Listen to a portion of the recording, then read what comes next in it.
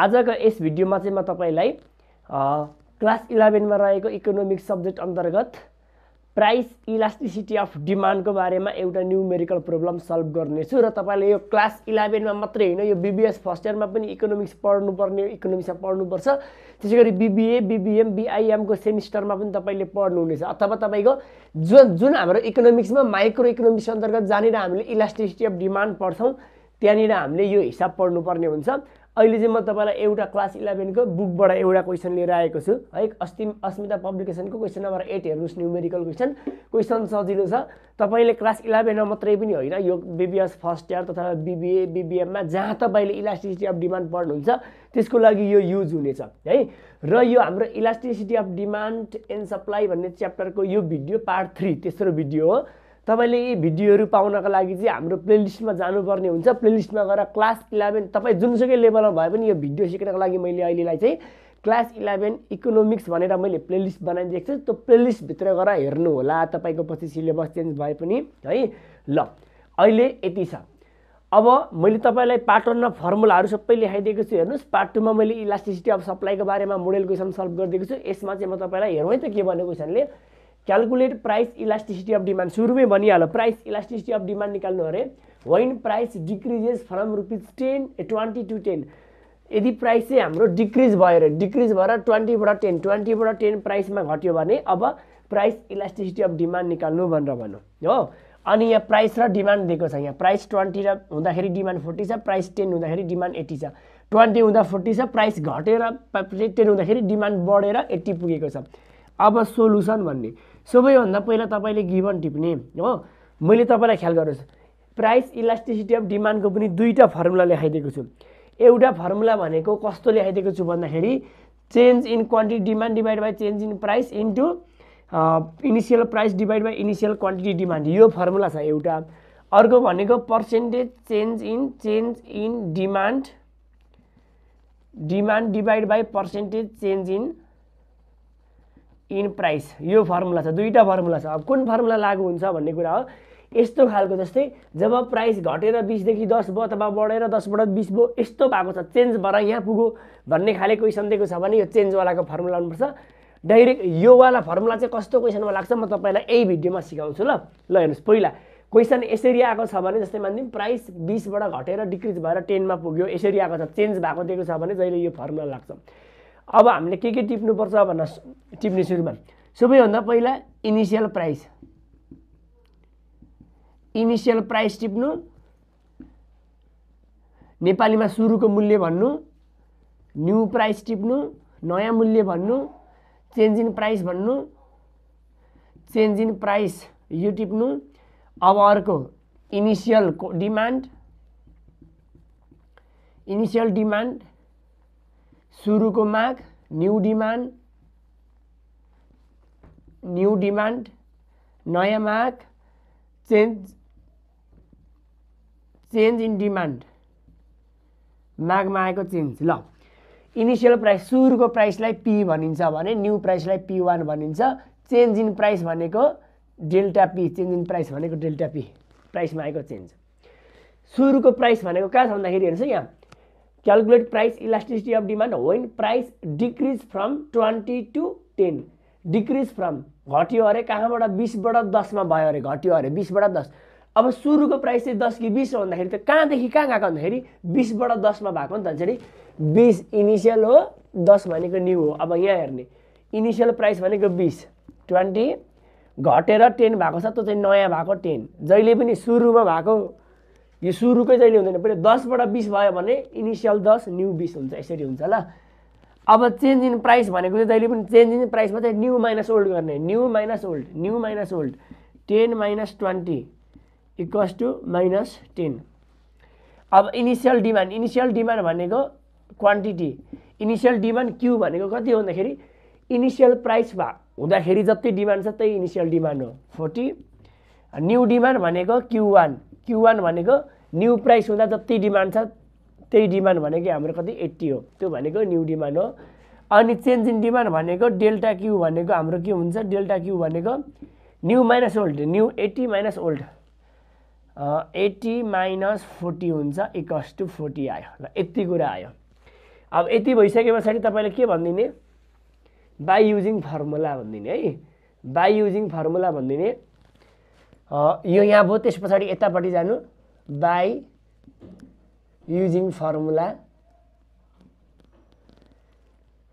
Price elasticity of demand EP short फर्ममा EP भन्छ price elasticity of demand EP equal to यही formula लगाइदिनुस् delta Q भनेको 40 divide by delta P भनेको -10 into P by Q P भनेको initial P सुरुको price 20 divide by Q भनेको पनि initial demand भनेको हाम्रो कति छ 40 छ ठीक छ 40 छ अब इक्वल टु गर्दाखेरि 40 20 4 दुना 8 माथि माथिको मल्टिप्लाई गरिदिनुहोस् 800 मुनिबाट -400 आयो 400 आउँदै गर्दाखेरि हाम्रो कति आउँछ 400 ले 800 लाई दुई चोटि काट्यो यहाँ माइनस छ -2 त्यसकारण EP elasticity of price EP equal to -2 answer -2 नै डाइरेक्ट लेख्दा पनि भयो और यो इलास्टिसिटी अफ प्राइसलाई चाहिँ मोडुलसमा लगाइदिने अनि मोडुलसमा लगाइदिएपछि यो नेगेटिभलाई अटोमेटिक प्लस हुन्छ प्लस छ भने एन्सर प्लसमै छोड्दिने जब माइनसमा आयो भने त मोडुलसमा लगाइदिने मोडुलस लगाइदिएपछि माइनसलाई अटोमेटिक प्लस हुन्छ 2 एन्सर भन्न खोजेको यसको के हाम्रो यो चाहिँ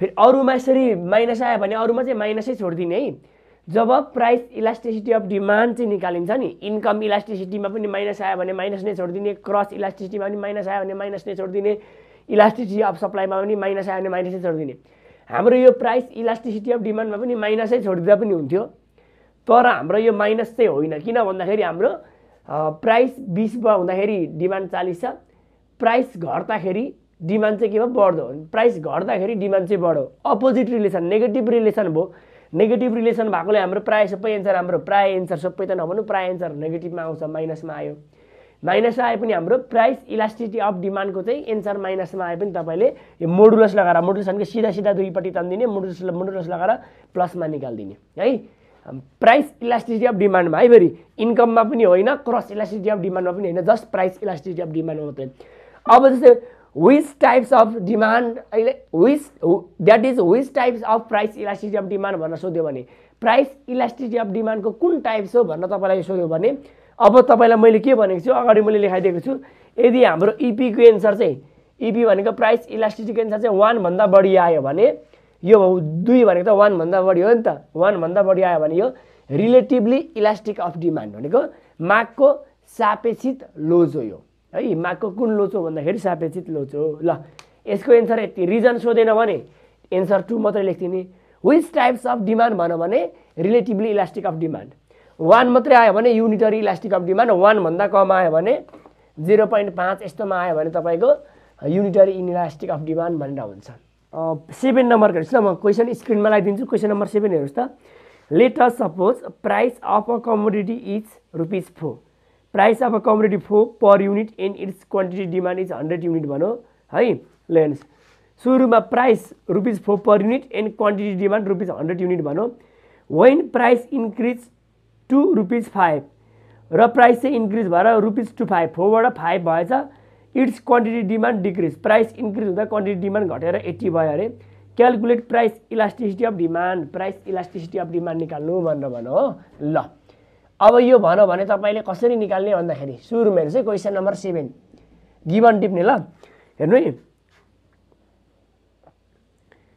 let us suppose price of a commodity is 4 सुरुमा प्राइस 4 दिएको छ त्यसलाई इनिशियल प्राइस p मान्दिने ₹4 अनि एन्ड क्वान्टिटी डिमान्ड इज 100 भनेको छ इनिशियल डिमान्डलाई q भनेर तपाईको 100 मान्दिने यो दुईटा दिएको छ सुरुमा दिएको इनिशियल मान्ने है व्हेन अब फुल स्टप पछाडी हेर्नुस् when price increase to 5 price increase भएर टु 5 मा पुग्यो ₹5 मा पुग्यो यहाँको न्यू प्राइस 5 भयो प्राइस इन्क्रिज हुँदाखेरि क्वान्टिटी डिमान्ड घट्यो प्राइस बढ्दाखेरि डिमान्ड घट्छ नि त अपोजिट रिलेसन हुन्छ नि त प्राइस र डिमान्डको हैन डिक्रिज भएर 80 भन्छ नि न्यू डिमान्ड भनेको यो Q1 भनेर तपाईको 80 आयो 80 युनिट है प्राइस रुपीजमा क्वान्टिटी डिमान्ड युनिटमा ल calculate the price elasticity of demand अब प्राइस इलास्टिसिटी अफ डिमान्ड निकाल्नु भनेको छ यो निकाल्नु भन्दै गर्दा के गर्दिने अब निकाल्ने चेन्ज इन प्राइस निकाल्ने चेन्ज इन प्राइस भनेको new minus old 5 - 4 = 1 change in demand भनेको न्यू माइनस ओल्ड न्यू भनेको 80 माइनस ओल्ड भनेको 100 80 - 100 गर्दाखेरि -20 यति आयो अब के गर्दिनु तपाईले नाउ फर्मुला लाउने प्राइस इलास्टिसिटी अफ डिमान्ड भन्दिनुस् अनि इपी इक्वल टु फर्मुला भनेर प्राइस इलास्टिसिटी अफ डिमान्ड भन्नु अनि EP equal to delta Q divide by delta P into P by Q गरिदिनु है। डेल्टा क्यू क्वान्टिटीमा आएको change -20 divide by delta P प्राइसमा आएको change 1 into P by Q सुरुको P भनेको 4 क्यू भनेको सुरुको क्यू 100 गर्दाखेरि -20 इन्टु 4 -80 डिभाइड बाई 1 इन्टु 100 गर्दाखेरि -80 डिभाइड 100 माइनसको माइनस आयो 80 डिभाइड 100 गर्दाखेरि 0.8 -0.8 एन्सर आयो। यति नै राख्दा पनि हुन्छ एन्सर अर इपीलाई मोडुलसमा लगाइदिने है। प्राइस इलास्टिसिटी अफ डिमान्डको अरूको चाहिँ होइन है, फेरि अरू जुनसुकै इलास्टिसिटी निकाले पनि त्यो नगर्ने, जस्ट प्राइस इलास्टिसिटी अफ डिमान्डको चाहिँ इपी इक्वल टु माइनसमा आयो भने तपाईँको मोडुलस लगाइदिने। मोडुलस लगाउने बित्तिकै माइनसलाई अटोमेटिक प्लस हुन्छ 0.8 प्लसमा आयो भने छोडिदिने, माइनसमा आयो भने मात्रै मोडुलसमा लगाइदिने ल सक्यो। यदि भनिदिने सक्यो। 6 नम्बरको पनि 7 को पनि भयो। क्वेसन नम्बर 6 हेर्नुहोस् त। क्वेसन नम्बर 6 को भनिदिन्छु। If the price of the commodity falls from 80 to 50 है। Price of the commodity falls from 80 to 50 price चाहिँ 80 बाट फल्स भएर 50 भयो। इनिशियल प्राइस 80 राख्नुहोस्, न्यू प्राइस 50 राख्नुहोस्। अनि quantity demand for the commodity increase from 100 to 160 demand चाहिँ 100 बाट 160 भयो। इनिशियल डिमान्ड 100 न्यू डिमान्ड 160 भयो। अब तपाईँ निकाल्न सक्नुहुन्छ ल। यो वाले क्वेसन भयो प्राइस इलास्टिसिटी अफ डिमान्डको। अब म तपाईँलाई अर्को यताबाट क्वेसन नम्बर 1 हेर्नुहोस् त। म अर्को डाइरेक्ट फर्मुला लाग्नेवाला क्वेसन सिकाइदिन्छु ल। यो त अर्को फर्मुला लाग्ने क्वेसन भइहाल्यो, दोस्रो फर्मुला लाग्ने। अब म तपाईँलाई पहिलो फर्मुला लाग्ने क्वेसन पनि सिकाइदिन्छु है। त्यो क्वेसन नम्बर 1 सर्ट क्वेसनमा आउन सक्छ। यो अहिले मैले पढाएको चाहिँ लङमा आउँछ। अब यो क्वेसन नम्बर 1 वाला चाहिँ सर्टमा आउन सक्छ। हेर्नु त के भन्छ। Find out the price elasticity of demand when 20% change in price result 30% change in demand। हेर्नुहोस् है, find out the price elasticity of demand. Price elasticity of demand find out गर्नु अरे when job 20% change in price, प्राइसमा 20% change भयो अरे। Percentage change in price भनेर given है। यो पर्सेन्टेज चेन्ज इन प्राइस भनेको कति अरे 20%। Percentage when 20% change in price result 30% change in demand. 30% चाहिँ डिमान्डमा चाहिँ चेन्ज आयो अरे। पर्सेन्टेज चेन्ज इन डिमान्ड चाहिँ मागमा आएको परिवर्तन है। यो मूल्यमा आएको परिवर्तन, यो मागमा आएको परिवर्तन 30% आयो अरे। प्राइसमा आएको चेन्ज यति, डिमान्डमा आएको चेन्ज यति। अनि के भनेछ find out price elasticity of demand. मागको मूल्यले पत्ता लगाउनु अरे हो। Price elasticity of demand EP equals to हाम्रो फर्मुला के हुन्छ। यो वाला क्वेसनमा अब डाइरेक्ट लगाइदिने पर्सेन्टेज। अब पर्सेन्टेजलाई अर्को शब्दमा प्रोपोर्सनेट भन्दा पनि हुन्छ है। प्रोपोर्सनेट change in demand divide by percentage change in price. यो गरिदिने। डिमान्डमा आएको चेन्ज भनेको 30% डिभाइड बाई प्राइसमा आएको चेन्ज भनेको 20% इक्वल्स टु 30 डिभाइड 20 गर्दाखेरि 1.5 एन्सर ल। 1.5 एन्सर डाइरेक्ट आयो, सक्यो ल। अब विच टाइप्स अफ डिमान्ड भनौँ भने यो हाम्रो रिलेटिभली इलास्टिक अफ डिमान्ड भनिदिने, सक्यो। 1 को भयो। अब त 2 को तपाईँले गरिहाल्नुहुन्छ होइन। अब मैले तपाईँलाई अर्को खाले एउटा क्वेसन पनि गर्दिनँ बाँकी छ। म तपाईँलाई त्यो पनि इक्वेसनवाला क्वेसन गर्दिनँ बाँकी छ। म त्यो इक्वेसनवाला म तपाईँलाई छुट्टै सिकाउँछु। यस्तोवाला गर्ने तपाईँले सिक्नुभयो, यति भए भइहाल्यो है ल। तपाईँलाई भिडियो कस्तो लाग्यो हेरेर प्रतिक्रिया दिनु होला। अब यति भएपछि तपाईँले इन्कम इलास्टिसिटी र कस्ट इलास्टिसिटी अफ डिमान्ड पनि सिक्नुहुन्छ भन्ने मलाई लागेको छ। त्यो म अर्को पार्टमा सिकाउनेछु भन्दै यो पार्टबाट बिदा हुन चाहन्छु।